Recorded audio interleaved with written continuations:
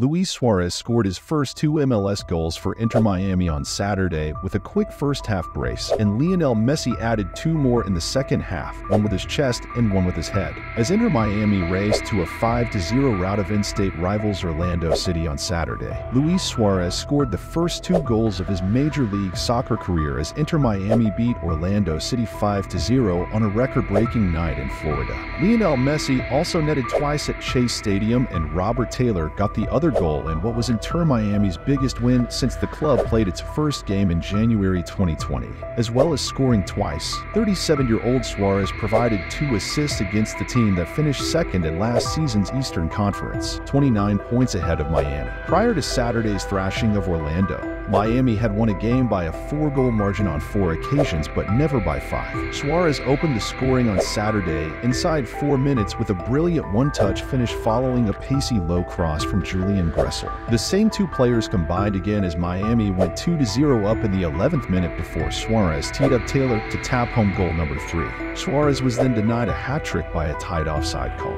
Messi's first goal of the night was scored using his chest after a spectacular defensive clearance had prevented Jordi Alba from finding the net. Suarez was substituted off in the 67th minute, but not before providing his second assist of the game with a cross that was headed in by Messi.